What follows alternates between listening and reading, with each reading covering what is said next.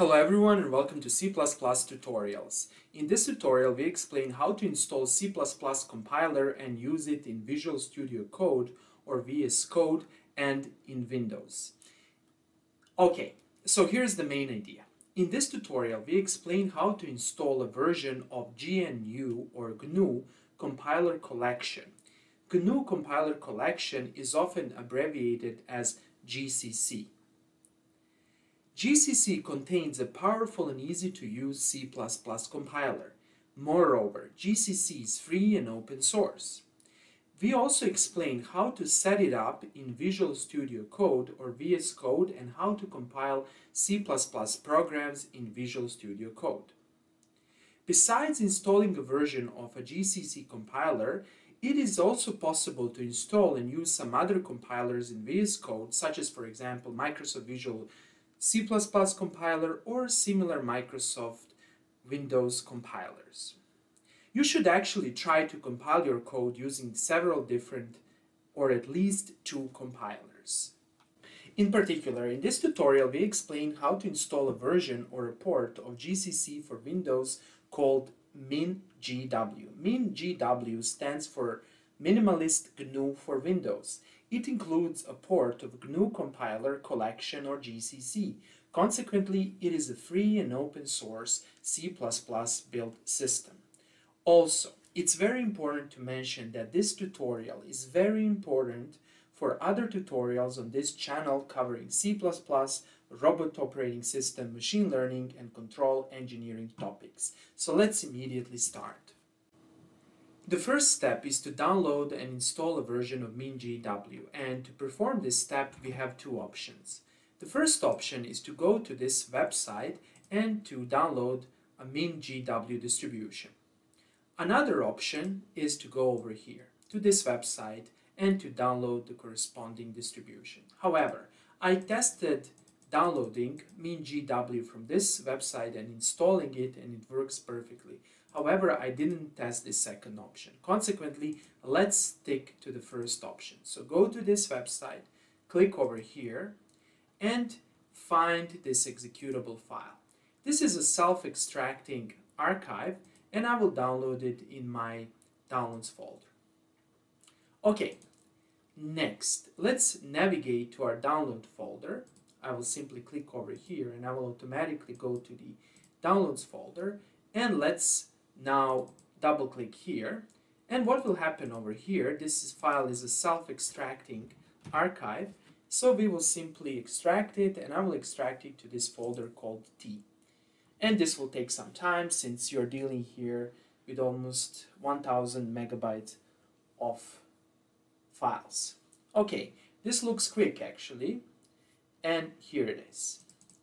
Okay, next, copy this folder by pressing Ctrl C, and then let's go to the C folder, and over here I will simply paste the folder. However, you can also open a new folder or create a new folder and copy it to that new folder. However, here for simplicity I will simply press Ctrl V and paste it over here. And again, you have to be patient since even the copying process takes a significant amount of time.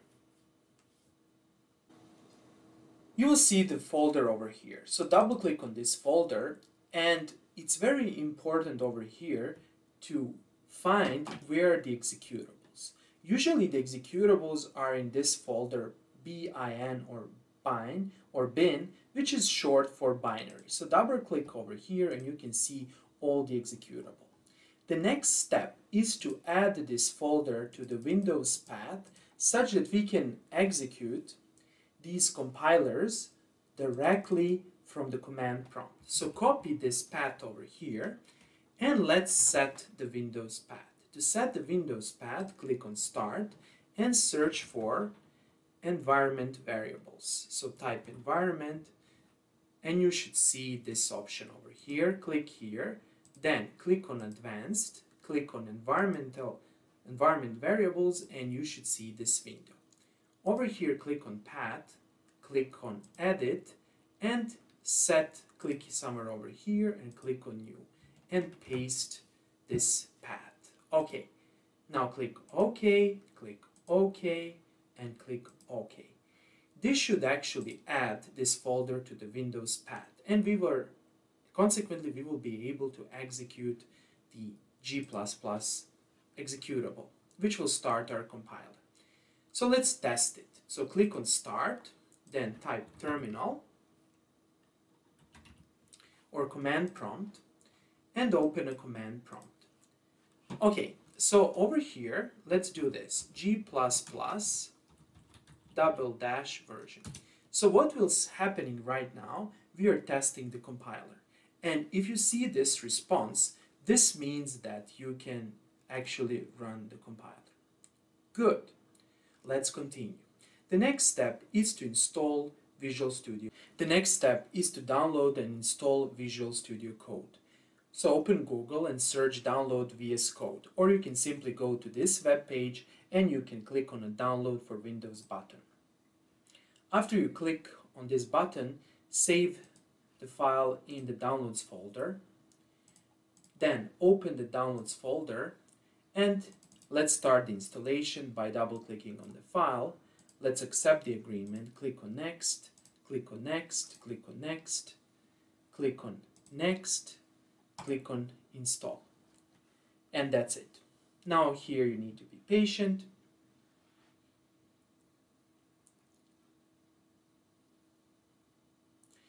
And over here, let's deselect this option since we will manually start Visual Studio Code. Okay, to start Visual Studio Code, click on Start and search for Visual Studio Code and simply click on the app. The next step is to install extensions for C++ programming languages. There are several ways to do that. The easiest way is to click on View, then click on Extensions over here, and over here search for C++. So let's see what are the options we have. We have this option, and also you have this option. So click over here on the first one and click on Install. And it will be installed right now. Okay, next, let's create our first file. First of all, click here on the Explorer, then click on File, New File, and let's call the file test2.cpp. This will be our first file. So let's save the file in a folder. I usually like to save all of my test files in this particular folder. And I will simply create the file. And you will be asked this, do you want to install the recommended extension pack? Again, although we installed the previous pack, again, click over here to install even this one, although it's the same one. Okay, so let's go back to our Explorer and let's go back to our file. You can click it over here and simply close this and close this. So let's start with coding. So let's start by including the first statement, input-output stream. That is, let's include the first library. Then let's include cstdlib library. Then let's write using namespace std. And let's create our main function. Over here we will return 0 and we will print a simple message, cout my first program. And let's do this, let's close this. The next step is to compile this code and to run it. Let's learn how to do that. There are several approaches for compiling this code. Click over here and click on Run C or C++ file. And automatically this menu will pop up, and here you can see that Visual Studio Code is able to recognize our installed compiler. The compiler is G++, and here is the path of the compiler, and that's precisely the path of the folder that we use to install our compiler. So let's click here and let's see what will happen. Okay, so let's close this again and let's run the file. So let's again do this. And here it is, my first program. Now you see a bunch of these things over here, which are basically artifacts. So to get rid of these debugging artifacts, the best approach is to click here, click on command prompt, and then over here, let's execute our file. Let's again click here, and here it is. Although you see that you're automatically returned to the PowerShell, and this is not what we want. So the best approach again is to go here, then let's go to our folder where our file is, and over here you will see test2 executable. So simply execute it like this, and here it is. This is my first program, and you will not see these artifacts over here. Okay, that's all for today. Thanks for watching.